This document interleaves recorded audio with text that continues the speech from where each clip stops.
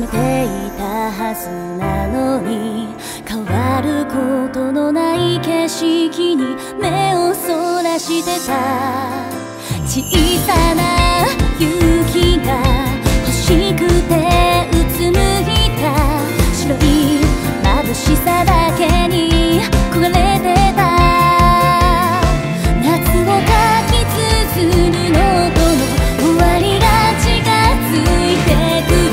やがて訪れる日にはせめて笑顔のままで手を振りたくて、歩き続けることでしか届かないものがあるよ。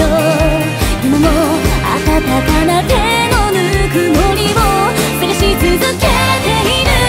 いくつもの優しさを繋いでもたどり着けないから、今も何度でも僕は夏の面影の中繰り返すよ。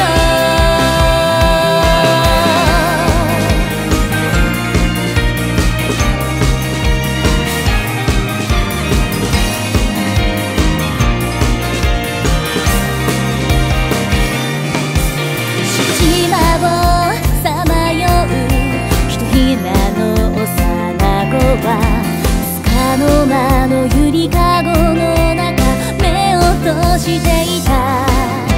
夢から目覚めるその時が来るまで、白い眩しさに包まれている。夏の足跡を追いかけ僕は思い出をこぼす。何が悲しいのかさえ忘れてしまうけれど立ち止まれない。歩き続けることでしか残せないものがあるよ。あの日途切れてしまった言葉をつなぎ止めたいだけ。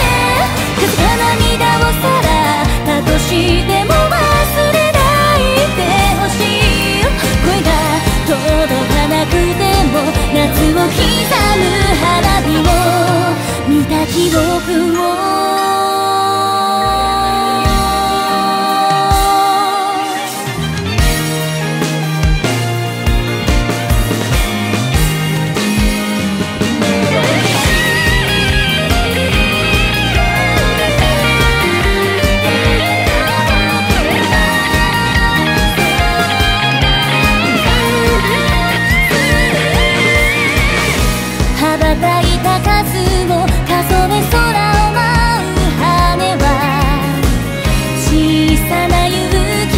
いつも眩しさだけ求め続けていた。